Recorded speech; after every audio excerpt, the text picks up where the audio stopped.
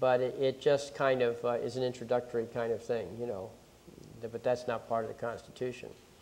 And he's right from his point of view, because the attorneys all deal with statutory law. They're all inside that shadow of the Constitution.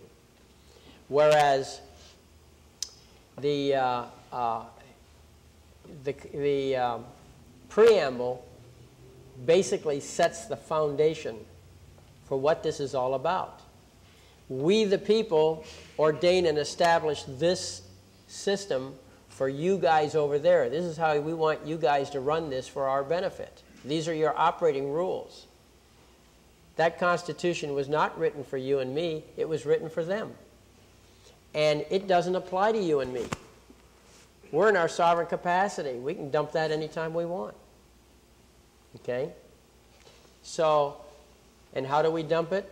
Well, my favorite way to dump it is to go to court, you know, and make them toe the line in court.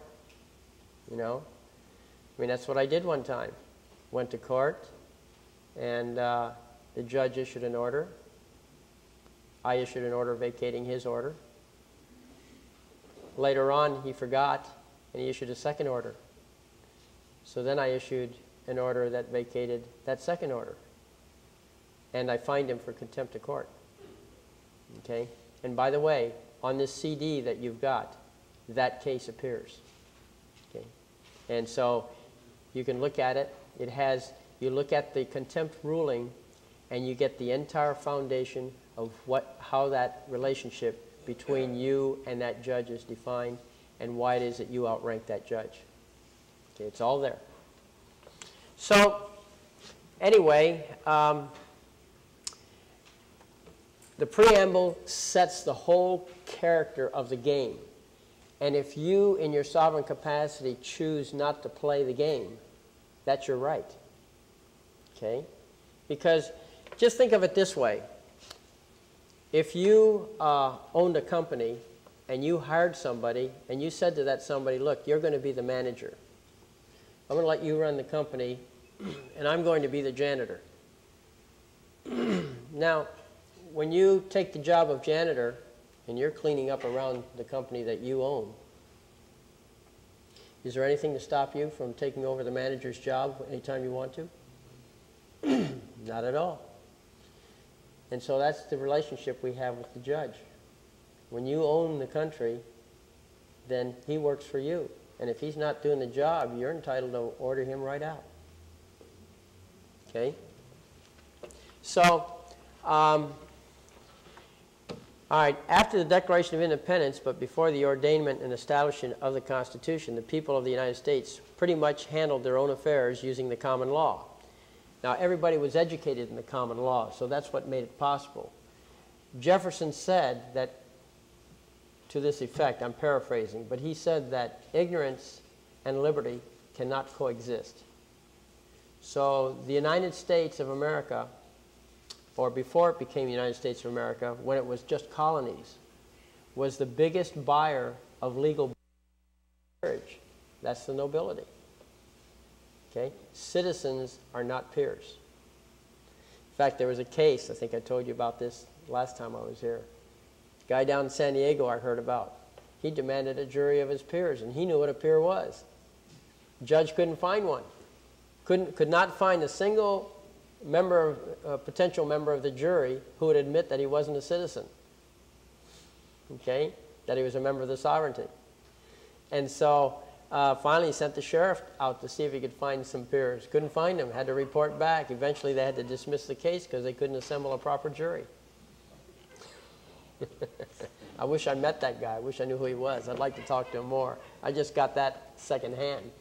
I've never forgot that story. So, all right, so here's a court case in Lansing versus Smith that occurred in New York. And by the way, on these sites here, you'll see where it says Lansing v. Smith for Wend, okay, short for Wendell. Basically, page 9, volume 4, page 9. What that is that back in the early days of our court system, the court records were the personal records of the clerk. And a lot of these records got lost because, you know, there were personal records, they were in their homes, and things happened. So when they cite those old cases, they cite the clerk's name. And so it's volume 4 of Wendell, page 9. And the year was 1829. Okay? And so anyway, in that case, the court said, the people of this state, as the successors of its former sovereign, are entitled to all the rights which formerly belonged to the king by his prerogative. By his prerogative. What are your rights? Well, it's whatever you say they are. Okay? Your only limitation on your rights is that you may not impose your will on another sovereign. Okay? You can contract with another sovereign, but you can't impose your will on them. And so your rights stop where mine start. Okay? There's an invisible border between us that we have to respect. Of course, if we get into a dispute about it, that's what the court process is all about. But basically, this is the important concept, that all the rights which formerly belonged to the king by his prerogative, he determined. You want to know what the king's rights were or are? He'll tell you. You just ask him. Those are my rights. So if I want to drive down the left side of the street, that's my prerogative. I call that a right. But, you see, we have, at least you've heard it advertised, we have this principle that you're innocent until proven guilty.